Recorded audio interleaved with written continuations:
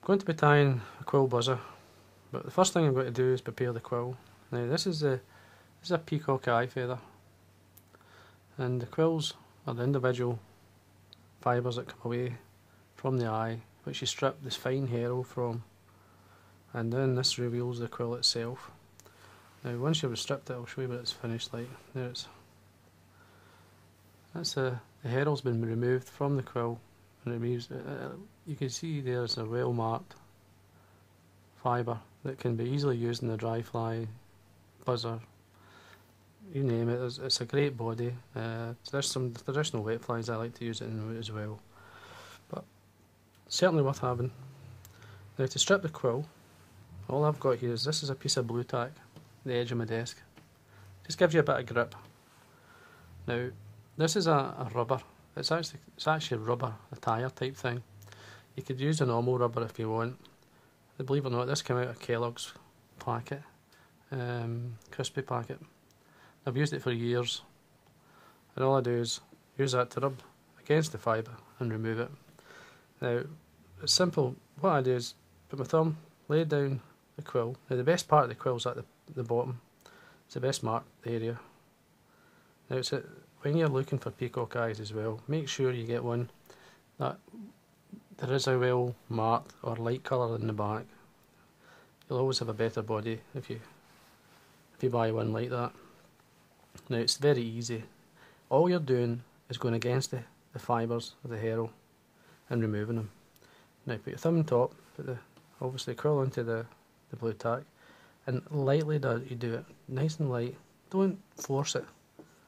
Now as you can see, there's the fine fibres on the rubber. Now best to remove that, you just simply rub it onto your trouser leg and it's okay. And that then will keep the rubber working. Now if you look, there's still some hair on. Now believe it or not, turn it round. Don't keep rubbing on the one side, and then rub the other side. Nice and light. Just take your time. The hair will come off, but don't rub too hard. And there you are. That's the best part of the quill, down the bottom area. They're well marked. And as you see, ideal for the bodies. Prepared the quill, now I'm going to tie the fly. There's many variants out there of the midge patterns you can tie. This is one of the ones that I like. Now I'm going to put breathers on it. Now the hook I'm using is a Kamasan B110 size 10. Thread I'm using is a UTC 140 in black. And I'm going to put the breathers on, and I'm using white marabou as for the breathers for these flies with midge patterns. Now not everyone likes them, but I know plenty do, so it's worth having some with and some without. Now I've tied on the thread maybe 4 or 5 turns down, and I'm going to tie in the white marabou. As you see, I've used some slivers, as we'd say, just to hold it together, or the marabou will go everywhere. Cut it maybe an inch or so from the hook itself. Trimmed at an angle at the back, so when I wind the thread down, it tapers away. Helps you to form the body. Now I'm going to use a UV flash. This is the one I like. This is a Flashaboo. There's a code 6904. That's a UV mobile type flash. Now I need a single strand. Catch it on the side and wind down. Now UTC, I want it thinner. If you anti-clockwise spin the bobbin, it'll flatten the thread out for you. Just winding as you go. Get to this point here, and then get your peacock eye, a strip peacock. Just double check it's okay.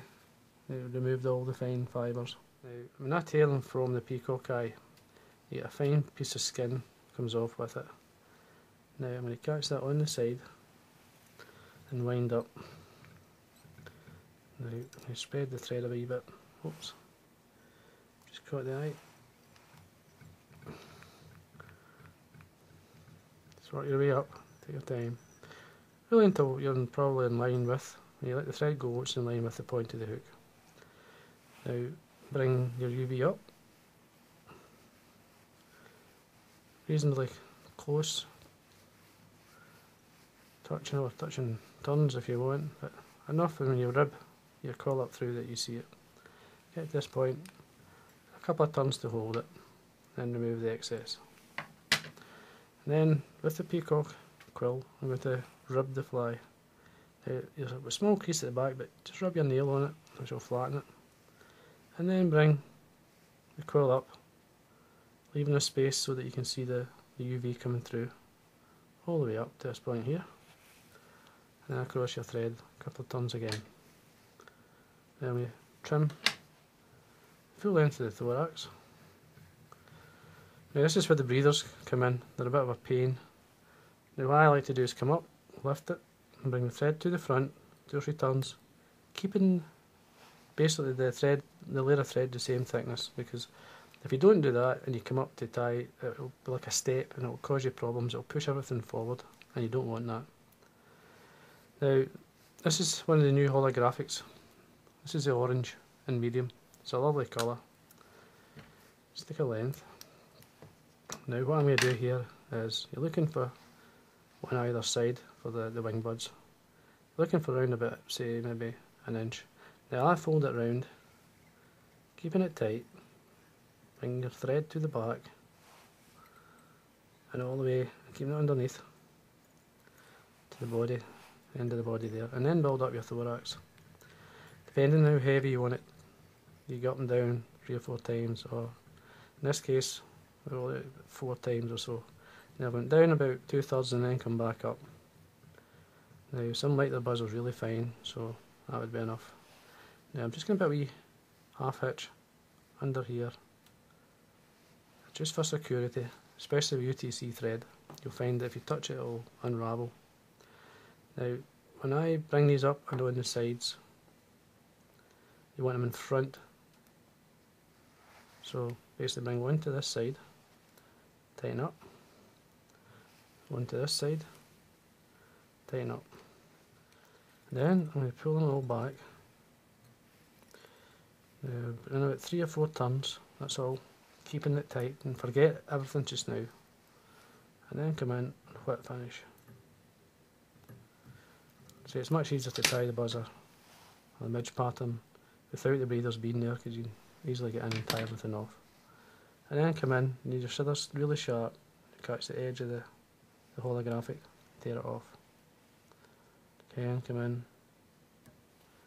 tear it off. Then, for speed, what I would do, I'd put super glue down first and then varnish a couple of times. What I'm going to do is just put some varnish on here just to give you an idea. Come round. I like to use a brush. Brush is much better. You can apply the varnish much evenly, much more. If you do put it on, you can actually take it back off. Now I'd probably put on around about 3 coats.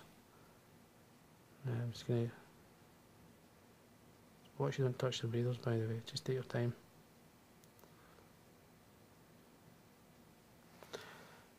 Now I'd normally wait till that was dry before I cut these, but just come in with your scissors, a couple of mil